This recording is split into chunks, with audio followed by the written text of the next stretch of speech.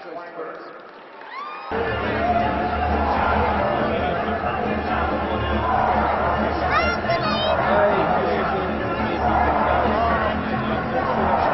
I think when it soaks in a couple of days, we'll realize how great it was. We wish we would have played a little bit better tonight, but Stevenson had a lot to do with that. I mean, they're a great team.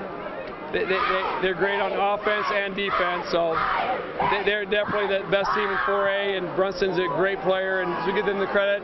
We had a fun run, though. What an unbelievable run from November, opening tip of the year, to the end, to the buzzer. It was a lot of fun. Your kids seem more sad that they're not going to play anymore. That's the sad part. It's over. They played together a long time, and these guys are great teammates to each other. And it's going to be tough to when they turn in the uniforms, but they did their job. They had a great 4-year career at Normal Community, and they're going to end their career with a second-place trophy in 4A state. You can't ask for much more than that.